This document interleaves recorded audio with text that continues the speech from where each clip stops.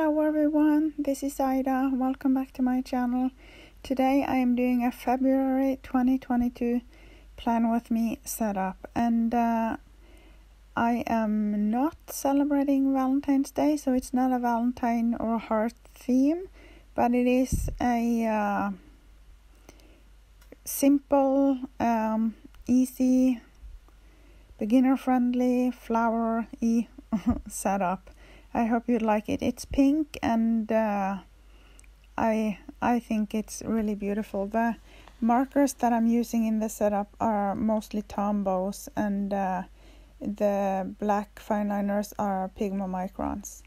I had to divide February up into two lines because the letters was just too big. But I love how it turned out anyway. So I used two different pinks in the month in February, and I doodled some flowers, 5 of them on the cover page and 1 on the quote page, and I think it turned out pretty well, if I could say so myself.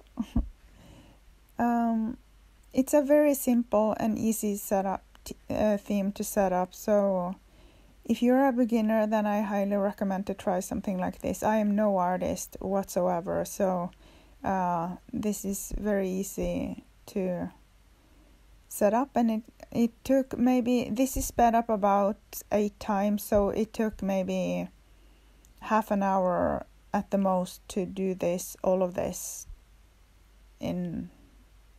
without the speeding up part. And now I'm using a Crayola Super Tip just to make some green leaves. And the quote I chose are, "You are only as good as your deeds." And now onto the calendar. I have a bit more planned in February, so I'm making a bigger calendar for next month, for February, than I did in January. And this is, if your calendar goes from Monday through Sunday, then this is how your calendar, I think, I wouldn't swear by it, but I think I did it the right way. So this is how your calendar would look like if you go from Monday through Sunday instead of Sunday through Saturday.